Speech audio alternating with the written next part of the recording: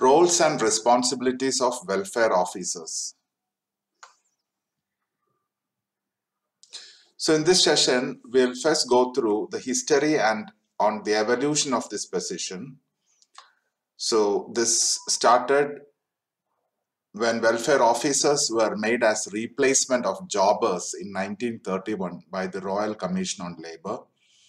So during 1931, Royal Commission on Labour recommended the appointment of labour officers in factories and establishments so that the position of jobbers who were personnels who laid off workers in the establishments could be avoided.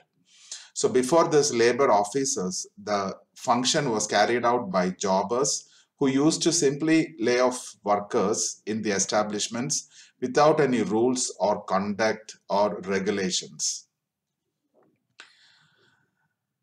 In 1934, Bombay Mill Owners Association persuaded the state government to appoint labour officers in their factories to oversee the welfare activity of their employees. By 1940, an estimated 26 labour officers were appointed in cotton mills in Mumbai or in Bombay. During World War II, police functions changed to welfare functions in factories and establishments. So in 1946, that is by 1946, significance of Labour Investigation Committee increased and is conveyed through Factories Act of 1948. Next, we'll take a look at what are the roles and responsibilities of labour welfare officers. Labour welfare officers are subordinate to none other than the general management of an enterprise. Labour welfare officers are selected based on personalities, integrity, understanding of individuals, linguistic skills, etc. None of the employees should be dismissed except by managers after consultation with labour officers. No employee should be dismissed without an adequate cause, and it is the responsibility of the labour officers to make sure nothing otherwise happens in the enterprise. Labour officers should also gain confidence of the workers. That is an unsaid rule in an enterprise. Now let us see what are the objectives of labour officers. So the main objective of labour officers are eliminate the evils of jobber systems. Previously, before labour officers, the position was in place. This was carried out by jobbers. Now, after labour officers came into picture, there are no jobbers in the enterprise. So it completely eliminates the evils of jobber systems.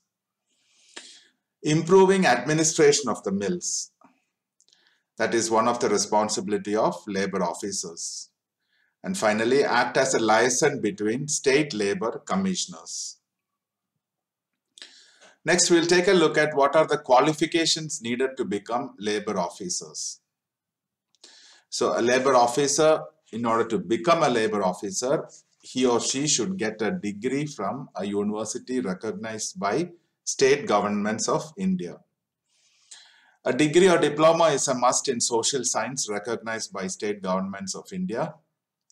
And then there should be adequate knowledge of language spoken by majority of workers in where factory or mine is located. So in the colloquial sense, the labour officers should excel, should use the language of the normal language spoken by majority of workers where a factory or mine is located.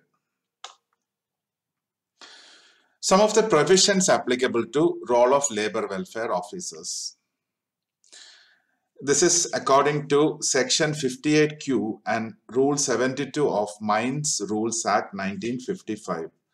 So if due to illness, temporary absence of the labour officer is unable or the labour officer is unable to perform duty, agent, owner or manager should authorize a person to act as welfare officer or in equal capacity.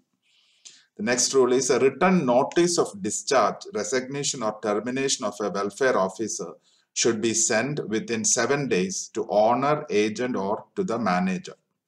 So this is as per Mines Rules 1955, Section 58Q and Rule 72. According to Factories Act, Model rules framed by Factories Act is laid down as chart of duties, which includes supervision of safety, supervision of welfare activities, supervision of security aspects for workers, and it also suggests measures for harmonizing of industrial relations. Now let us see what are the functions of welfare officers. So even before that, there are a few more items which needs attention here. The provisions of the role of labor officers here, according to Factories Act 1948 and according to Section 49, a labor welfare officer need to be appointed in a factory or establishment that employs 500 or more workers. According to Plantation Labor Act 1951 and according to Section 18.1 and 18.2, a plantation that employs more than 300 or more workers should appoint a labor welfare officers.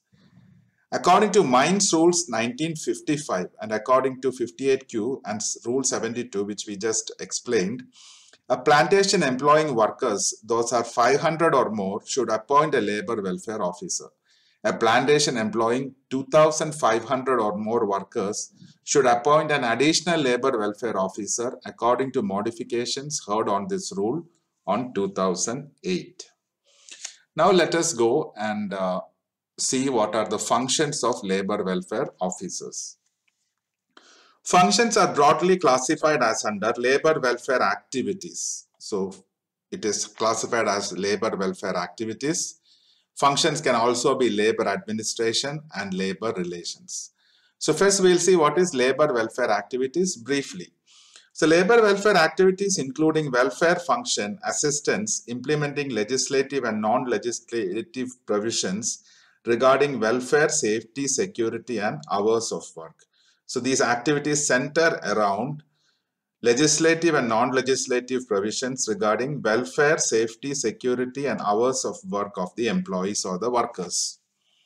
Labor administration, including personal organizational discipline, that comes under labor administration.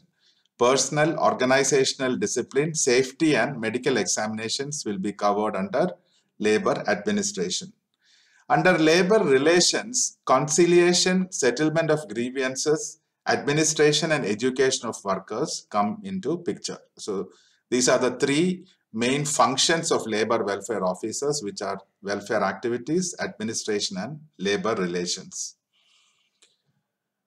The welfare officer is not supposed to deal in disciplinary cases against a person in a mine unless it is directed by the conciliation officer, labor court or a tribunal to appear as an independent witness. There is, however, no demarcation between personnel management functions and welfare functions carried forward and executed by labor welfare officers in a mine. So this concludes the roles and responsibilities of welfare officers. Thank you.